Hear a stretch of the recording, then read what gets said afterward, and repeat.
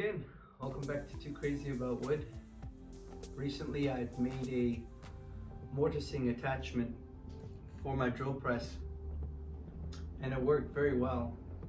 But I found that my drill press just wasn't strong enough, didn't apply enough force to use the bigger mortising bits. So I decided I was going to make my own.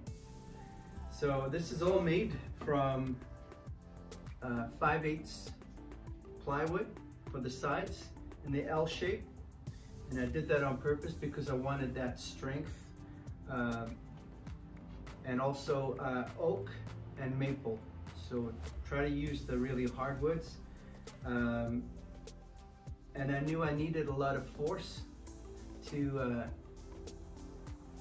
make those square holes, to force that chisel in. So I made a double arm on it, and the way I wanted to make sure that all the pressure would happen at the back of the drill, obviously.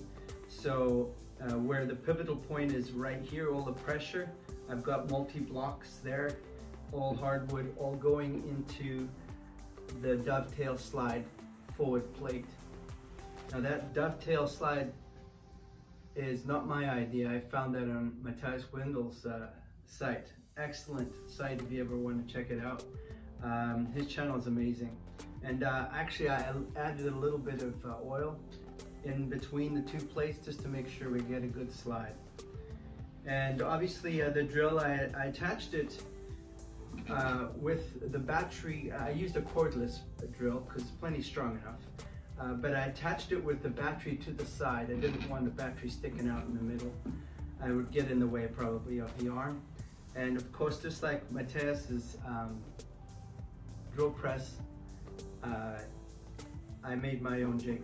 The sides I tapered because I needed to be able to access the chuck with my fingers. So it's no issues getting to it. I can tighten it up enough.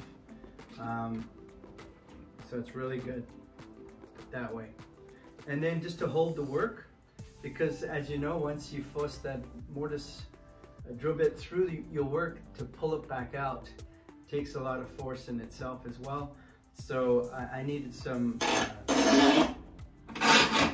something to hold the work, and this is what I came up with, a couple of clamps that I modified and attached to the actual drill press. So this is my idea. I hope you enjoyed the video, and please like and subscribe if you did. Take care.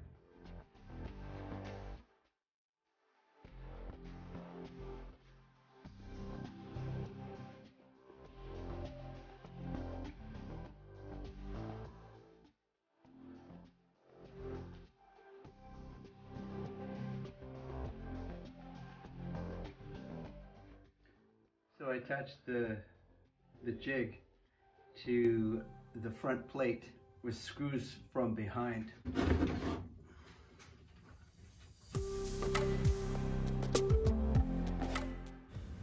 This 2.5-inch screw goes all the way into the back plate. Very important for strength.